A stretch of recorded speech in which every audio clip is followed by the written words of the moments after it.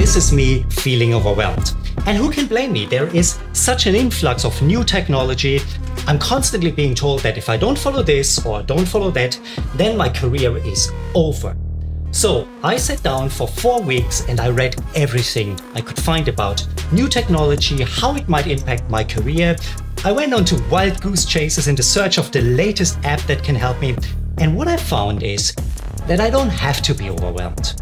Because if I follow 4 trends, then I can future-proof my career, and you can too. Oh, and by the way, I also found one thing that ties them all together. And surprisingly, that one thing, that hasn't changed in the last 100 or even 1,000 years. It's no surprise that we have to start talking about AI and automation. Is it here to steal your job? Not really. AI is a tool, just like me asking ChatGPT, what's the best title for this video? And then dismissing every single one. But imagine this. Imagine you're sitting down and writing a very important email to a client. And what typically happens is I draft the email, put everything down, and then I read it again and I think, I can do better. I delete paragraphs and I add things and I think about it and then I put it away and go into the kitchen, make myself a cup of coffee, and when I come back, I've got a few more ideas and I do a few more changes, and over the next 20 or 30 minutes I go like, this is it. Now I can hit send. Now compare that to today. I still draft my email to a very important client. And instead of then sitting down and thinking, what can I do better? I take the whole thing and just dump it into ChatGPT and ask for 2 or 3 options that may make it feel a little bit more friendly or more professional or whatever I need at that moment. And no, I very rarely take anything out of ChatGPT at face value, but there are always some parts in it where I'm thinking, that's a good idea, amigo.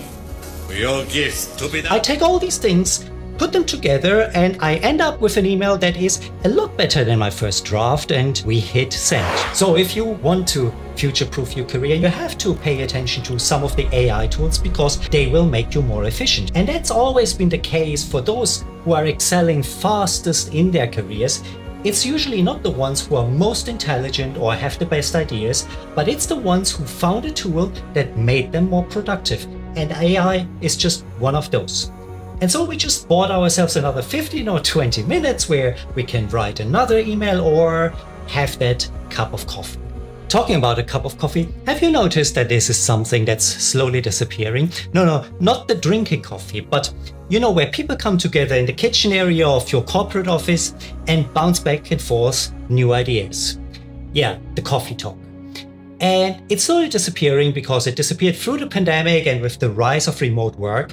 But it also is a good reason why we have to pay attention to the second trend, which is the rise of the one-person enterprise. And before you tune out of this section of the video, this isn't only for entrepreneurs and people who run their own business. The one-person enterprise is very much alive in the corporate setting as well. We know for a long time that it's impossible to know everything. We have to specialize. And then usually there was somebody, a manager or a leader, who brought all these ideas together and they were generalists. But with flatter and flatter hierarchies in corporations, that is disappearing as well. And the level of specialization is rising. What that means for us is that we no longer just have to pay attention to the very specific skills that we have. We also have to pay attention to who we want to provide these skills to and in what way, how we do it. Maybe you are a social media marketer, you're good at your job. But are you providing it for everybody? Which means that probably you are reaching nobody. And if you are providing social media marketing services, maybe you want to specialize on coaches or non-profit organizations. And even if you figured that out, you still need to decide what exactly makes you unique. Is it the professional approach? Is it the creative approach? You have to decide. And the same applies in a corporate setting. It's no longer enough to apply for a job and say, hey, here are my skills, because your employer wants to know how do you differentiate yourself against all the others who have similar skills, who also want this job. So what makes you unique?